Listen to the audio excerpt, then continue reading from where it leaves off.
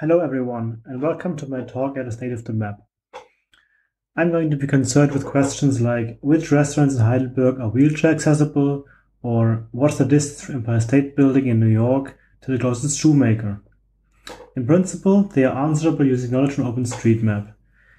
And how this is going to be done is the topic of my talk. I'm going to present NLMaps, a natural language interface for OpenStreetMap. I worked on it during my master's thesis at Heidelberg University at the Department of Computational Linguistics. And I'm happy that I can share some of the work here with you. I'm not going to go into too much detail in the computational linguistics side, but I hope that you can understand enough of it. And if you have any questions about this, we can talk about it later in the question and answering session. So first I'm going to introduce the problem and some previous work that has been done on it. Then I'm going to improve some data that has been collected in previous work. Then I'm going to show you my web interface and tell you about some experiments and about the results of an online learning simulation. So in Google, we can already ask questions like wheelchair accessible restaurants in Heidelberg, or which restaurants in Heidelberg are wheelchair accessible. And we're going to get, curiously, different results for these, but the point is we get results and we want to have the same in OpenStreetMap. So I'm going to use two search tools here. One is Nominatim, which is a geocoder, of course. And Nominatim can select places and areas by their names. And it can also rank those places by importance. So Paris is probably the Paris in France and not some obscure town in the Midwest of the US. It can also answer some simple tag queries like restaurants in an area, but it cannot answer complex tag queries, which includes unions and intersections like the one with wheelchair accessible restaurants. Then we have the Overpass API. It is very complex and we can answer all kinds of complex queries with it, but it is limited with respect to searching for names because the place name selection only works with exact match or regular expression match, and we cannot normalize the place names. And they can also not rank places by their importance. This is an example where we select the overpass area named Heidelberg, and then we select all nodes, ways, and relations, which have the tags amenity restaurant and wheelchair equals yes in this area. And as we see, we already get a nice result. So what we want to have this not in this fairly complex query language, but in a natural language query. And this was already an idea by Caroline Lorenz, then called Haas, and Stefan Riezler. They published NLMaps, a dataset containing English and German natural language queries and the translation into custom machine-readable language, which is called MRL. The proposed goal of this dataset is to parse a natural language query into an MRL query. They later expanded that dataset with auto-generated templates to almost 30,000 examples, and we want to look at what these look like. So again, we have a natural language query, then we have its rendering in a machine-readable language, and we can see that most of this we can just put into the Overpass query language. But there's one thing, we want to find the name of the selected places, and this is not in the Overpass query language. This has to be done afterwards. But in principle, it's very similar to the Overpass query language. So the idea is to use neural machine translation to translate from the natural language query as a source language to the machine-readable language as a target language. This has already been done by Lorenz and Riezler in 2018.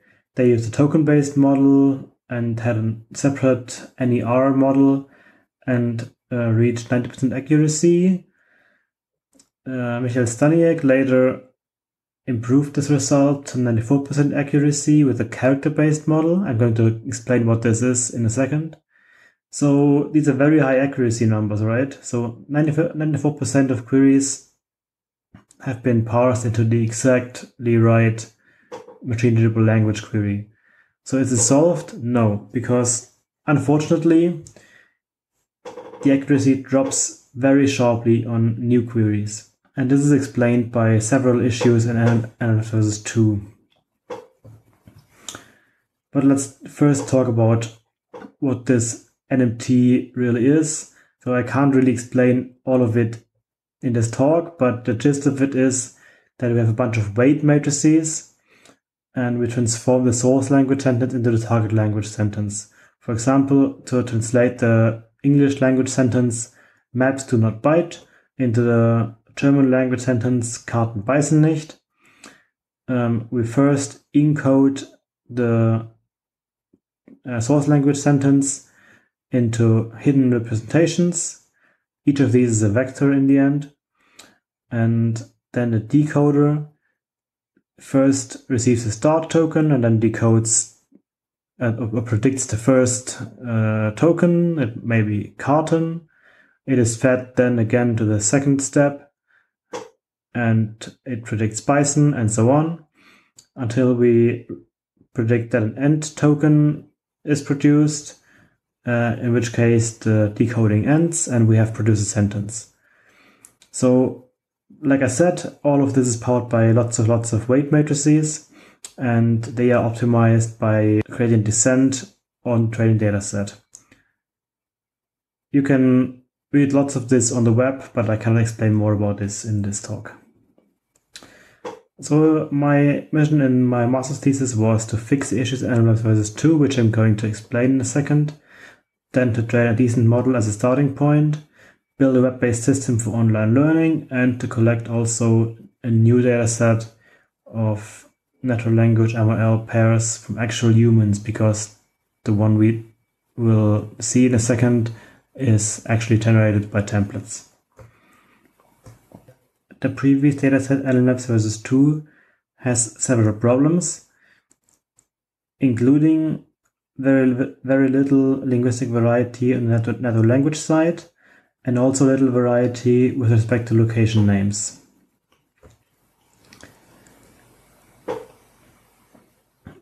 Let's look at this sample. Here we can see that there's a very limited number of patterns.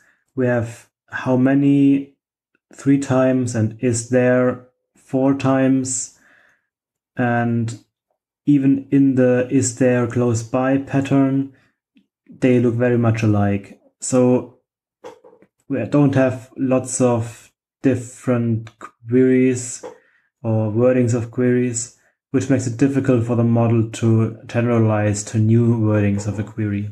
And we have only 80 areas in total in almost 30,000 queries, of which 3 areas, Paris, Heidelberg, and Edinburgh, occur 3,000 times, and the others occur not so often. This is, of course, not a good distribution. And also, the area names that have been used are very simple. For example, Paris, instead of more complex ones or ones involving diacritical marks and so on. To solve these problems, I generated a new dataset with more patterns, more variations within a pattern, a smoother place name distribution, larger diversity in place names, so from different locations of Earth, and also better distribution in the use of OSM tags. I did this with the Python library Ginger using probabilistic templates, which I'm going to show in a second, and I added noise to simulate typing errors. Let's look at an example of a very simple template for generating a query about opening hours. For example, it can go, when can I visit the cinema in London? And it chooses which phrases to use according to a probability distribution, which is given here. The numbers are just made up, but I think they make sense because this is what I come up with. These are 10 random samples from my new dataset. And we can see that there is a larger variety here. And also the place names are very real life. For example, here we have diacritical marks and even very strange place names like robot in all caps. And the entropy rate, which I estimated in diagrams, is raised from 2.11 to 2.93, which suggests that actually the linguistic variety went up. Now for a quick demo in the web interface. I'm going to use the slides for this, but we can also try it live later on. For example, we can ask a question like, which are the opening times of places in Heidelberg to buy outdoor equipment? And we're going to receive an MRL parse for this. Here is the raw MRL parse, and here's a more human-readable version of it. And then this is the answer that is selected from OpenStreetMap using a query to Overpass. And we also receive a map with the highlighted places, and we can click on them and receive some information about them.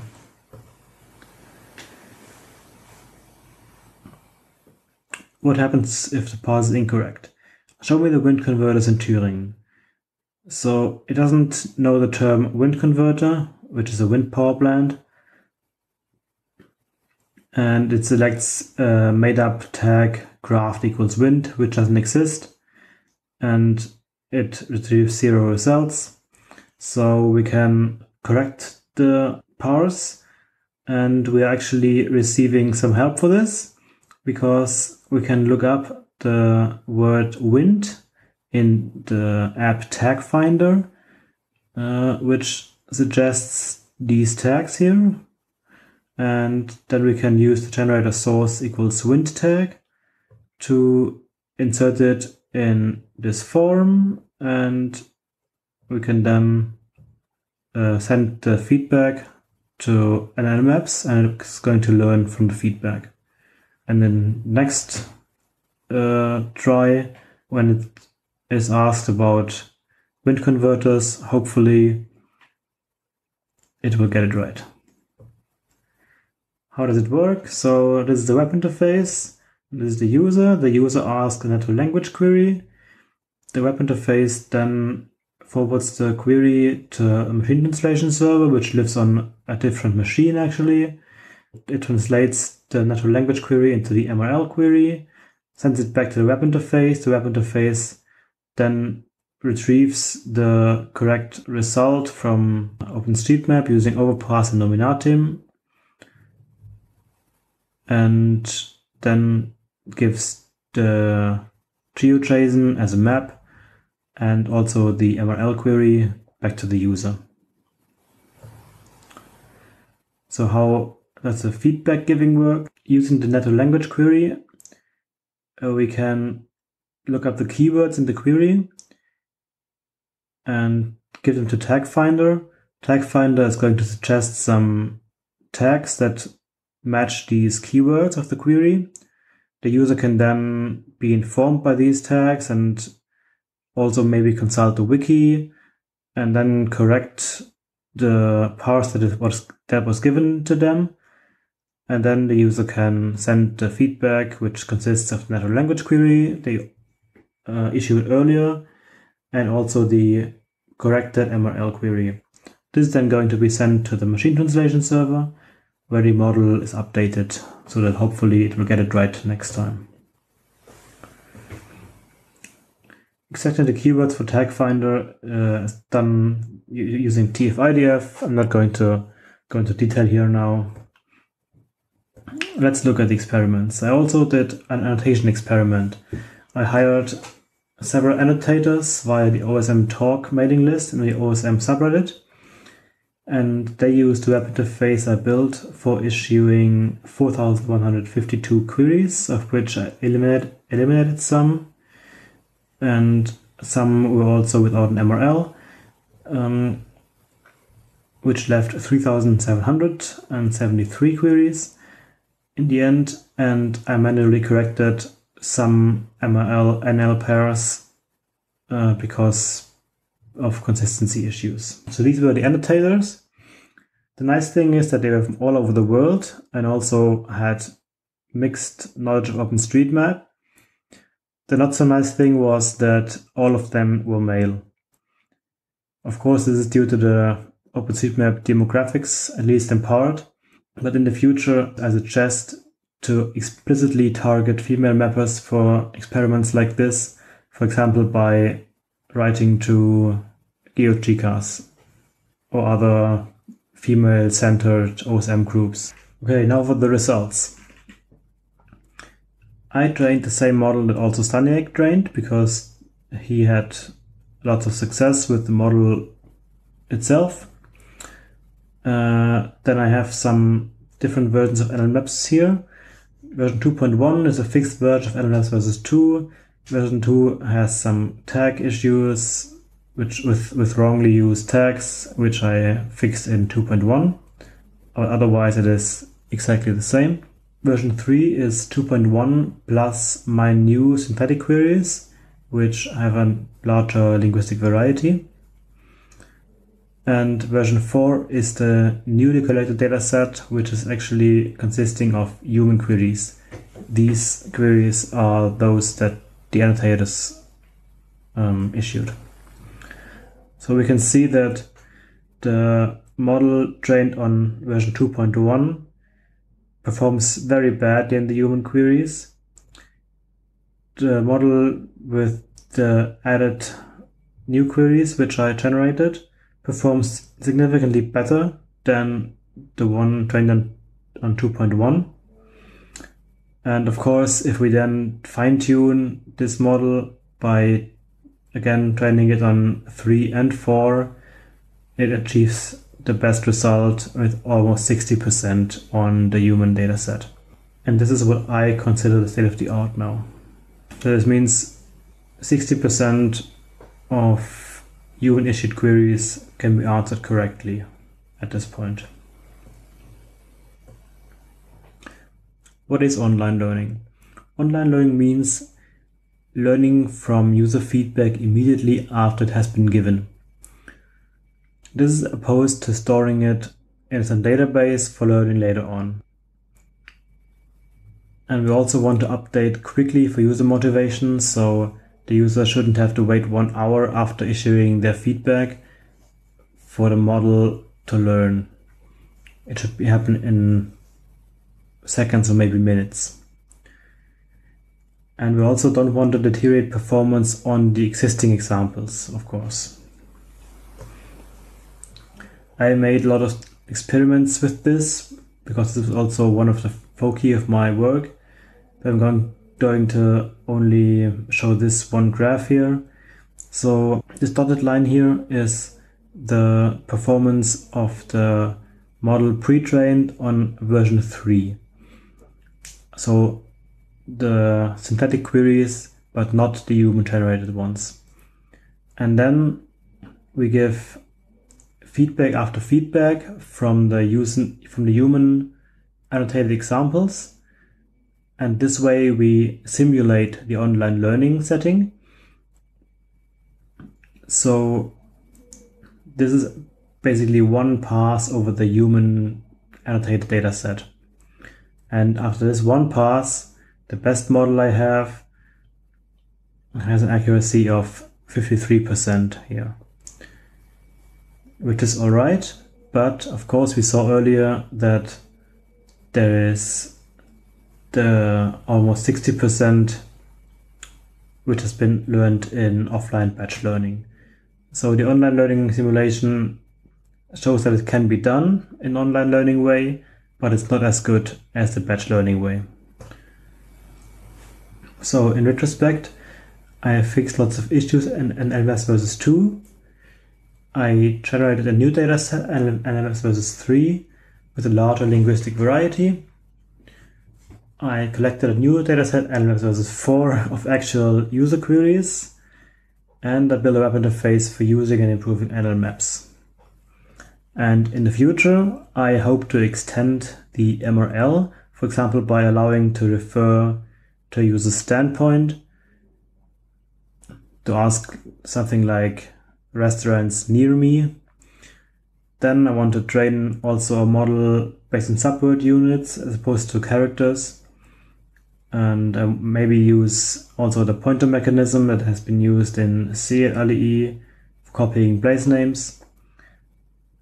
I think it would also be helpful to make use of word representations that have been pre-trained and not just use the linguistic data stored in the dataset itself, because this way we can make use of pre-trained larger corpora. Then, of course, now the model only works in English, and it would be helpful for other languages, of course, as well. Yeah. Let's discuss what you think about it.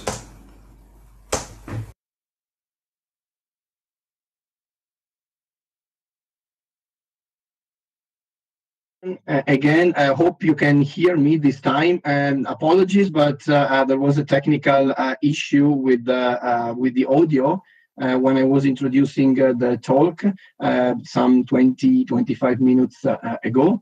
So I'll try to repeat a bit just before coming to the Q&A session after this very interesting talk. Let me just reintroduce the academic track that basically started with this talk, and we ran through the whole, let's say, day with 9 talks, 5 before our break and in the main track, and then 4 just after the break in the track of workshops and panels. So my name is Marco Minghini. I'm co-chairing this track. Just as a reminder, this is the 4th edition of the academic track within the State of the Map conference. The idea of the academic track is to showcase the research, the scientific applications of OpenStreetMap.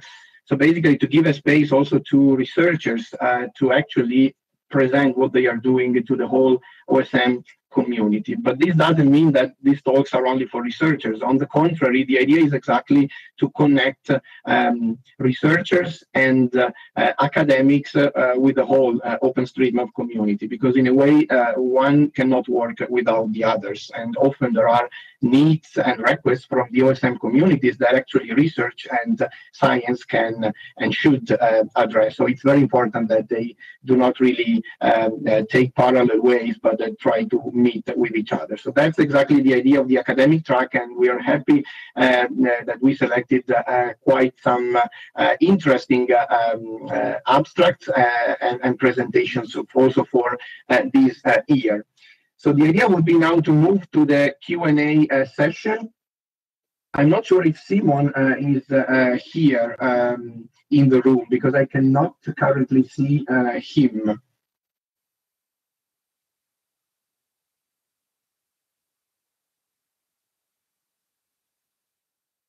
Looks like Simon is not available. He was available before, so maybe let us just wait a few more seconds. Simon, can you hear me?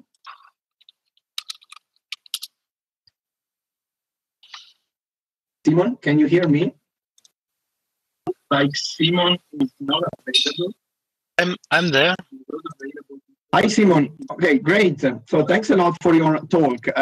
If you can hear me, we are ready to go to the Q&A session. Simon, can you hear me? And yes, I can. There were a number of questions asked in the questions tab, and I invite the attendees to actually ask additional questions while we start with the first ones. So, Simon, first question is this one. Did you consider named entity recognition? There were a number of questions asked in the questions tab, and I invite the attendees to actually ask additional questions while we start with the first one. So, Simon, first question is this one. Did you consider named entity recognition? So I think that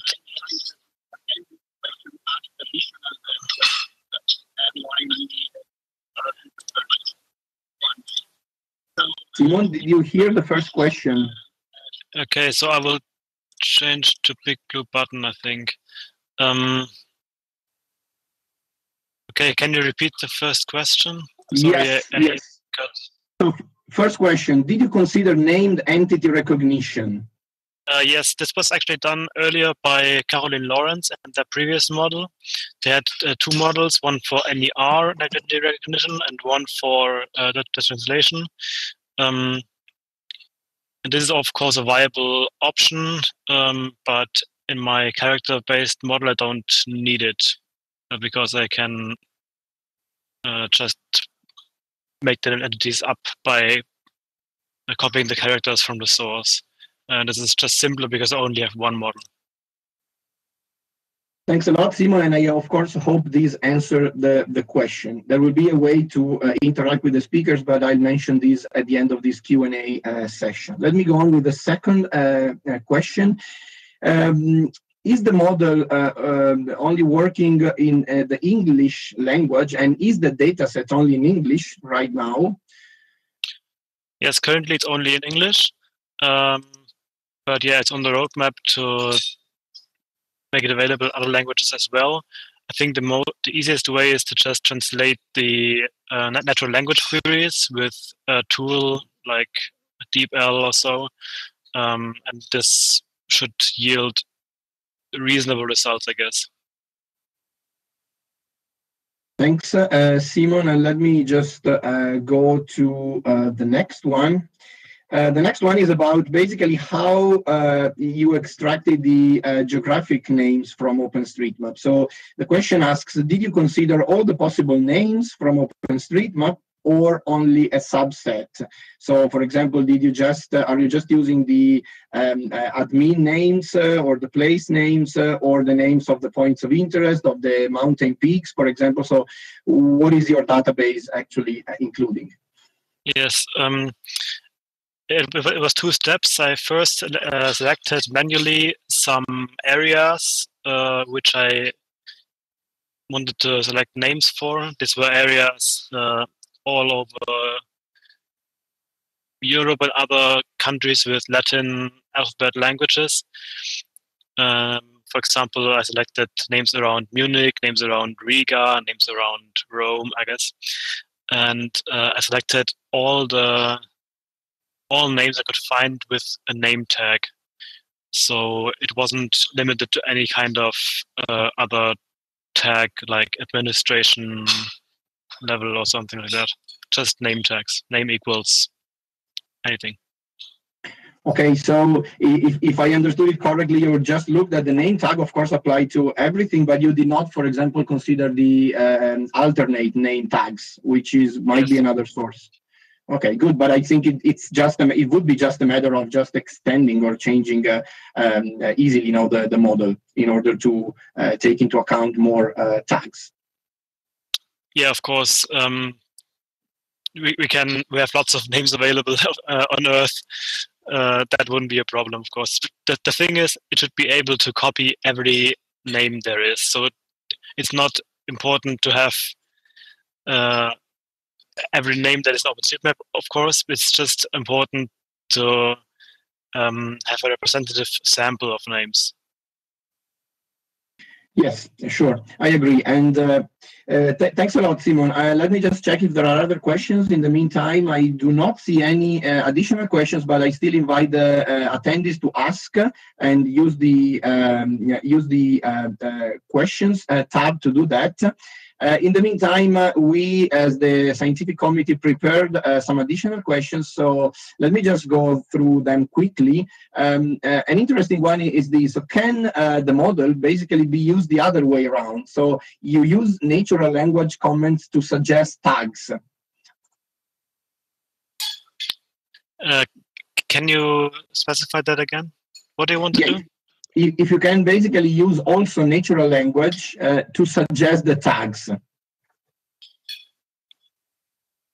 So, for example, you are tagging something, you're mapping something, and then you then you say, I want to map this basket for dog excrement bags, and then it's supposed to tell you the tags.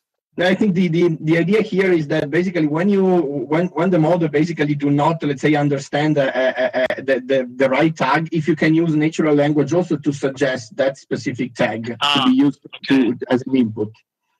No, currently not. So currently it's only the NL query that is in any way processed by natural language understanding, not the suggestions. Yeah, sure. Not that would be clearly. It was just an idea, maybe for some future work. And yeah, thanks for addressing these. Another question. So, what if basically there are in OpenStreetMap 2 or more locations that have exactly the same names in the same country? Yeah, of course, it's possible that that's of course a very possible thing, and currently it uses the name that is ranked highest in Nominatim. So, for example, if you ask for restaurants in Paris, it will look for Paris, the capital of France, and not for some Paris in the US. And I think it would be good to, in this case, to tell the user that there have been other places found with that name, then they could manually say, no, I wanted to have this name. But that's, yeah, it's on the roadmap, but I don't think I will get to this very soon. Yeah, clearly. No, so this is a work in progress, of course, and I think what you have shown is already very, very promising, and I think we are all looking forward to actually seeing the next developments of this work. So I think I hope. Well, I'm sure it's great for you also to get ideas on how to go on with that work. I want to ask another question, basically coming back to the starting of this work. So.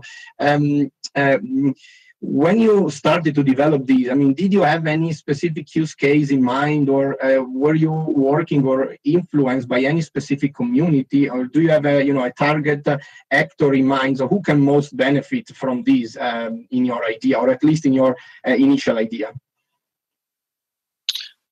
Yeah, that's a good question. I think, well, what I mostly hope to do is make it available as an API that can be consumed by map apps, for example, OSM, and that would be nice, of course. I mostly went off what I myself sometimes need. For example, I want to go eat somewhere near a place where I am, or something like that. Yeah, pretty general audience, I guess. Okay, perfect. So if there are no other questions, and I don't see any in the chat, I think we can quickly wrap up.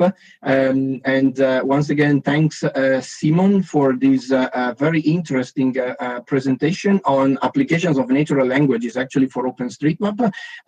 It's basically almost the first time, and actually, Simon showed us that there is not such a huge amount of literature on that topic. So I think it's very fascinating and interesting for everyone. This is why I invite anyone who would be interested to have a chat or a lively discussion with Simon to join the post-talk chat room on the Venuless platform, where Simon will will stay for the next, let's say, 10, 20, half an hour, 20 minutes, half an hour, whatever the need is. So Simon will be there.